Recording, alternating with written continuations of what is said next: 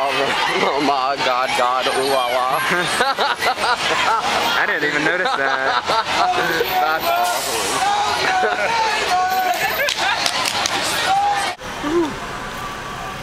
Look at all these children running across the street. Run, baby, run. Woo!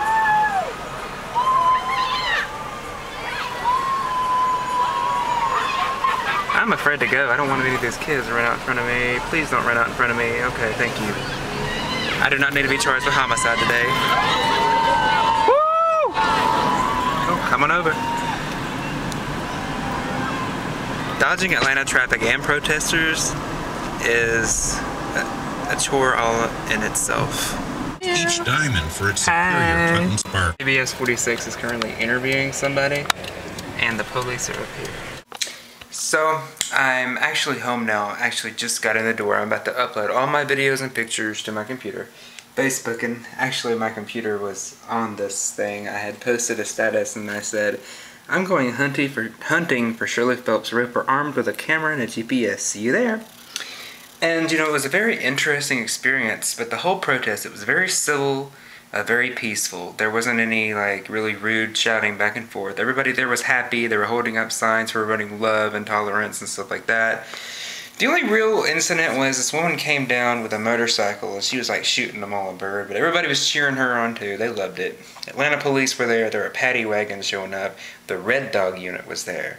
They're the ones who raided the Eagle. And I don't know, I started thinking about this on the way home. I was like, I don't know if they were there with their paddy wagons just to intimidate people because their butt hurt that they got in so much trouble for their homophobia and the raid on the Eagle.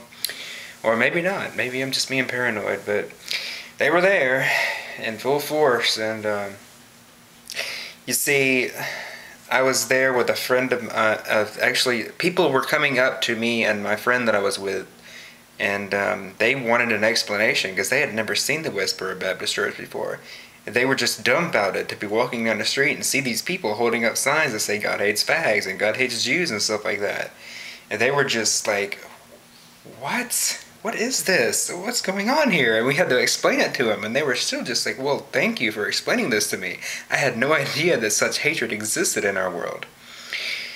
And unfortunately, I do. I've experienced it firsthand. Not just with the Westboro Baptist Church, but generalized homophobia. And it's something that happens. And I've been monitoring these people for years. But it was a very pleasant experience. I'm glad that I got to see them. I'm glad I got to get all this footage to share with all my online friends. And, you know, long story short, hate is wrong, and love is stronger than hate. Always remember that.